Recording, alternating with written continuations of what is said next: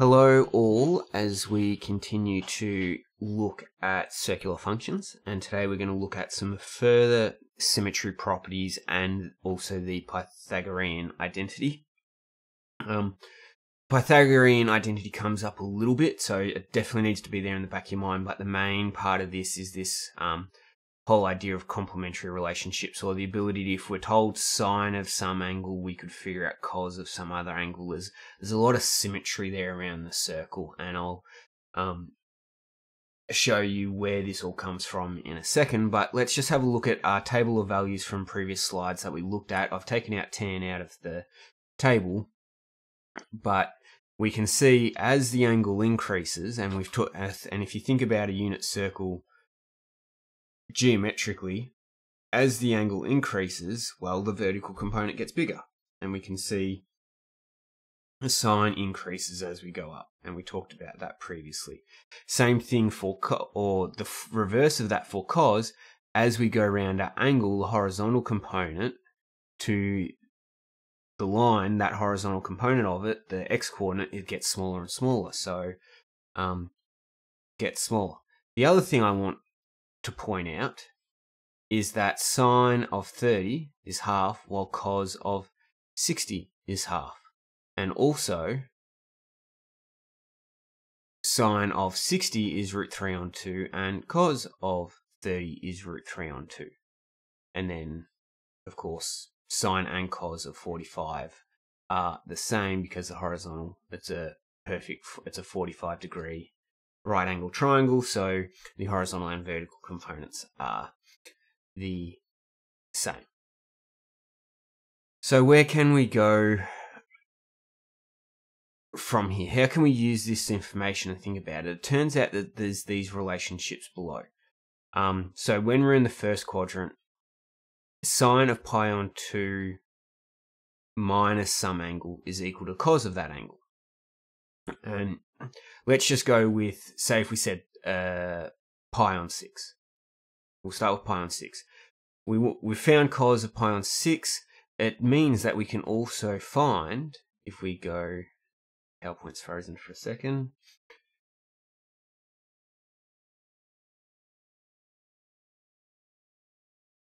There we go, finally started working. If we go backwards, that means exactly the same, pi on 2, take away pi on 6, which happens to be, times that by 3 pi on 6, would be 2 pi on 6.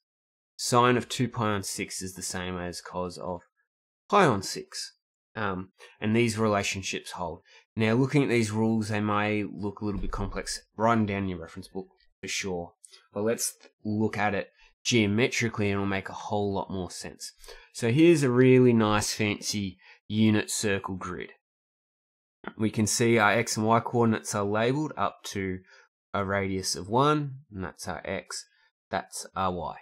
So let's use something a little bit different that we haven't dealt with. We've been dealing with 30, 45, 60s, but let's deal with something a little different. If I look at sine of 15 degrees, so 15 degrees is there on my unit circle, so there's my line. How big is the vertical component of it? That's what sine is asking, or what is my y coordinate? And if I go across on the grid, it's about there. It is equal to about 0.25. Okay. Now, according to the relationship on the previous page, sine of some angle should equal to cos of, and pi on 2, or in this case 90 minus some angle. They should be the same. So in our case, if we took sine of 15, that should be exactly the same as cos of 90 take away 15. It should be the same as cos of 75 degrees. Well, let's look at 75 degrees then. 75 degrees is up here, and I want cos of 75. What is that equal to? Well, 75, that is the horizontal component, so that's our x-coordinate. So if I come all the way down here, we can see that is also equal to 0.25. So that was my line up to 75 degrees. I might mark that also in red to show that that was coming a little bit crooked there. But they give us the same value. Now let's look at these two triangles we've formed. We formed that one, and we also formed that one.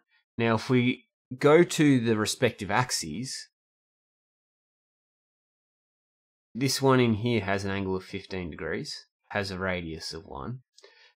This one in here, if we actually take our angle from the y-axis, which is sort of what this 90 take away x is doing, is start at the y-axis and then come back some angle, well, that's also 15 degrees. It also has a radius of equal to 1. Those two triangles are identical. And that's where these relationships come from. So if we think geometrically, it makes complete sense that the vertical component of some angle taken from the x-axis is exactly the same as the horizontal component of that same angle taken from the y-axis. So let's go over to the second quadrant. I'll leave that one there, and we'll do another angle. We'll do 155 degrees, which 155 is about there. So there's my line, and let's do sine of that again. Sine of 155, and so that's asking for the vertical component. So the vertical component of that is about 0.42. 0.42. Sine of 55. Now, that's gone around 155 degrees, but that would also be the same as starting at the negative x-axis and going 180, that's 25 degrees. I could build the exact same triangle coming off the y-axis, coming off 25 degrees. So if I go 90 plus 20 is 110, 115, that gets me there.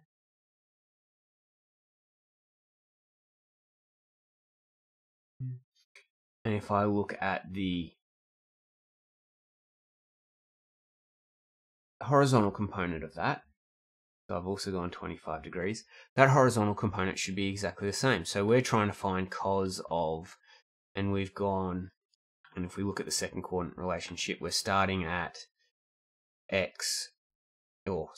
pi onto plus x, or in our case, because we're dealing with degrees, we've got 90 plus x should be the same as some original x value of sine.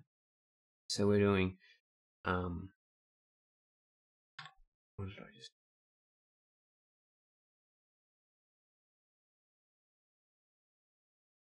I've used the wrong one. I need to be using this one. But let's just look at it geometrically. Okay. Sine of 155 is 0.42. Let's think of cos of, and what do we say? That's 115. Okay. Cos of 115 is also equal to 0.42. Now, there's one change here, though. The x component of this is negative. So the size of it, the actual x component, the coordinate over here, okay, that's at negative 0.42, 0. The size of it's exactly the same. We just need to realize, because we're in the second quadrant, the x component will actually be negative. So the magnitudes of them are the same. It's just that one is the negative of the other. So there's this symmetry that occurs in the unit circle, where cos of one angle will always be equal to sine of some other angle, because it's the exact same triangle. It just happens to be reflected about the line y equals x or y equals negative x. We've just flipped it. We can see going from that blue, it's just been flipped up over here. It's just a reflection of it. So that's where these relationships come from. You can remember those rules, they're handy, but I really suggest if you can think geometrically about the unit circle, physically, where is the line, how roughly big will the X component be, what's the equivalent if I mirror that, what could I create the same Y component that's the same. So let's have a go at these. So we're told sine of some angle is equal to 0.1, cos of some angle is 0.7, and tan of another angle, 3 different angles, is 0.2. Find the values of blah. Okay, so we've got B, so that's our information we need to use for the first one. Let's do a little diagram to make sure we understand what's going on. We have some angle that's given me cos is equal to 0.7. So my horizontal component is 0.7, so that's what about there. So that must mean that's my angle. Okay. I want to now know, and it uses the symbol beta. Okay. I want to now know, that was the X coordinate, I want to now know sine of pi on 2, take away that angle. So I go all the way around to pi on 2, which is here, at 90 degrees, and then I'm going to come back that same angle, and I'm going to get to some new point here, and so I've gone pi on 2, take away whatever that angle was, and I want to know the vertical component of it. I want to come across here, and I want to know the Y coordinate. Again, very obvious that that length there is the same as that length there. They're the same angle, same triangle, they've both got a radius of 1, they're just going from different axes. So that would have to be equal to 0.7. That's what we were told this length here was. That was 0.7. So the equivalent triangle will also have a Y coordinate of 0.7. Same thing again for part B.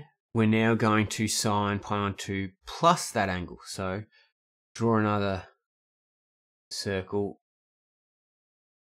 We had that original situation.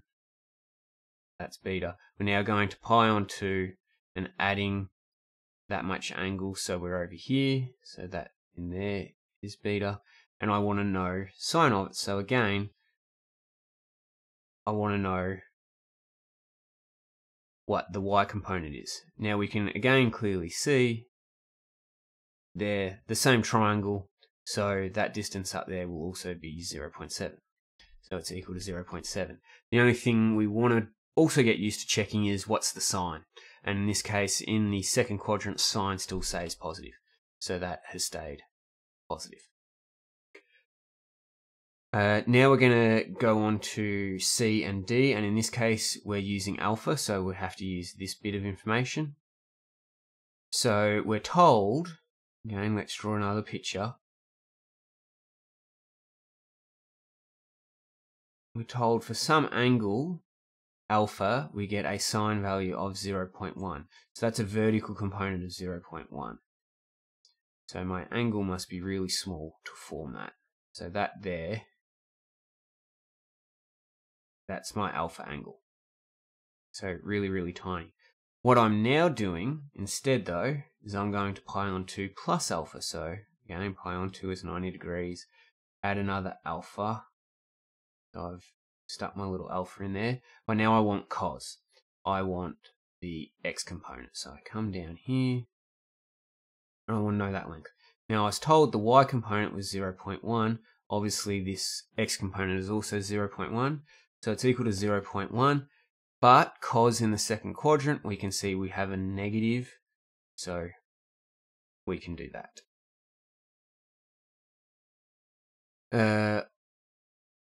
Last one, D, we're going to pi on 2 take away alpha. So same situation. We've gone to pi on 2. Now we're taking away alpha, so draw a bit of circle. So I'm coming back this way, alpha amount, and again it's really small angle. And I want the X component of it. So come down, I want that distance there. and it's obvious again that that needs to be 0.1, so it's equal to 0.1. Now, is it positive or negative? Well, the x component in the first quadrant is positive, so it's just 0.1. Now, you could have done those a fair bit quicker just using those 4 rules there, but it's great to know where those 4 rules come from, so that if you ever forget or get confused, because it might say sine of alpha is equal to 0.1, find cos of 16 pi plus alpha. Well, 16 pi, that's just a trick to go, oh, we've gone round and round the circle 8 times, and then I'm going to go again another just little bit of alpha. And you can think, okay, that's where it is. Do I need the horizontal or vertical component? And you can work from there. So that's why thinking geometrically really helps. Last one, tan. Okay, so tan pi on 2 plus theta. Okay, so let's draw a little circle. And I've got lots of working out space. So let me tan theta equals 0.2. So that's really small, so my tangent must be really small.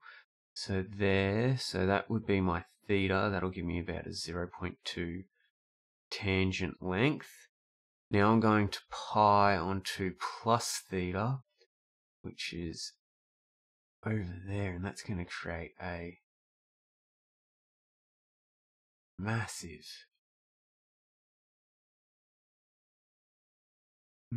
one.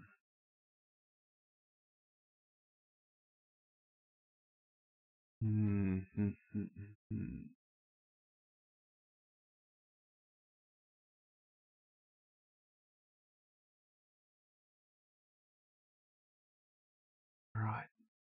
I've gone blank. Oh, the other thing is tan theta is equal to sine theta divided by cos theta. The only problem is I don't have information for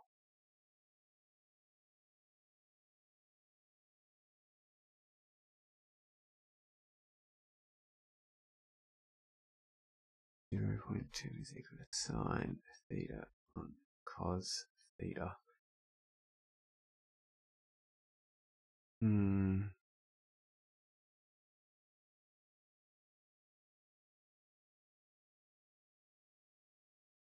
Might leave that one there. I'll come back. I just don't want to waste time in this video because we've got one last thing to do, which is the Pythagorean identity. There's probably a trick in here where theta actually happens to be the same as alpha. Got to... No, not close enough. Might be. But we'll come back to it. But Pythagorean identity. For any right angle triangle, we know that a squared plus b squared is c squared, or we also call it h squared. And in a unit triangle, well, one side is cos theta, that's our x component. The other side is sine theta, which is our y component. So if we square one side, the two short sides, that clearly needs to be equal to the hypotenuse squared.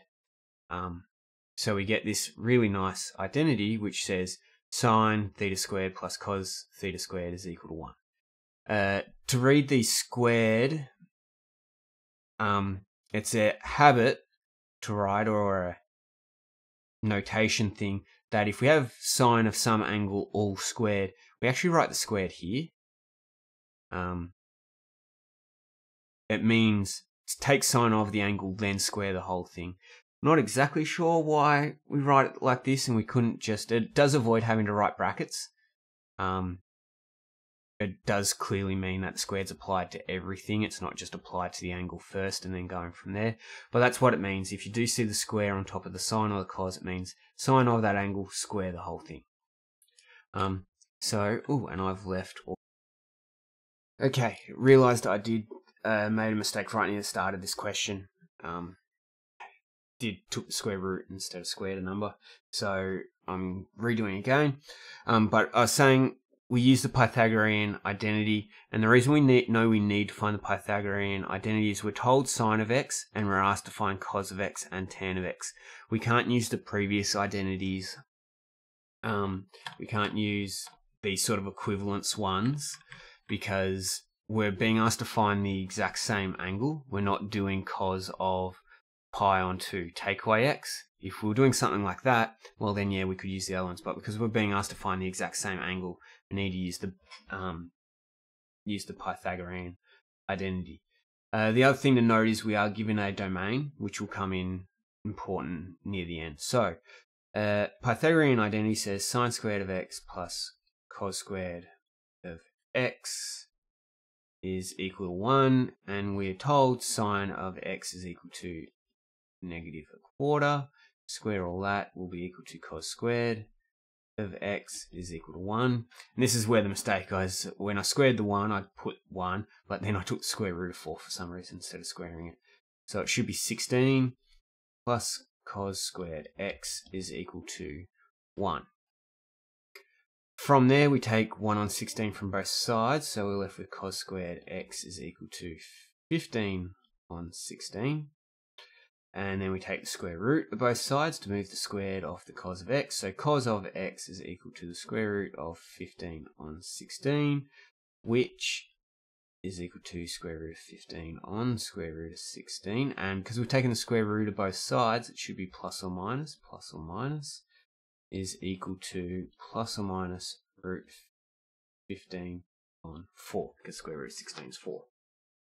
Now, we technically have two answers here. We have cos of some angle is equal to either positive or negative.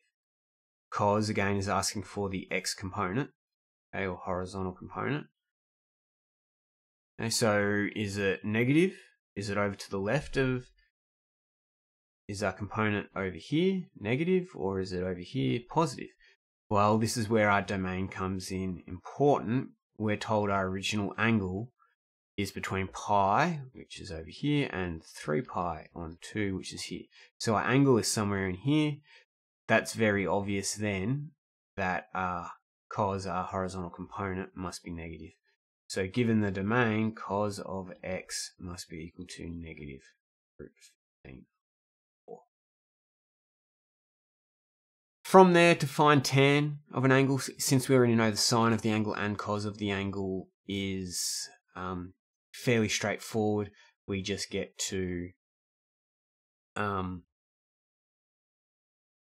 use tan theta is equal to sine, I should use x, sine x on cos of x. That's sort of just saying tan x is the same as opposite over adjacent, opposite being our vertical component, which is sine, the adjacent component, which is cos. So we get tan of x is equal to, sine was a -1/4 divided by negative root 15 on 4. Now to divide fractions, we can multiply by the reciprocal, so we end up times by 4 on root 15. The 4 and the 4 are going to cancel, the negative and the negative are going to cancel, so we are left with 1 on root 15. Now you want to get in the habit of rationalizing the denominator, which means get rid of the surd in the denominator. To do that, we just multiply by whatever the denominator is, top and bottom, and that's going to give us root 15 on 15. So that's what tan of x is. So fairly straightforward. At no stage did it actually say find x itself, and we don't know what the angle is from our table of values that gives us 1/4 or root 15 on 4. So it's just using the identity to work along. We didn't actually need to find the angle itself. Hope that helps. Have a good day. Any questions, like normal, stick them in the comments on Google Classroom, send me an email, or ask in class. See ya.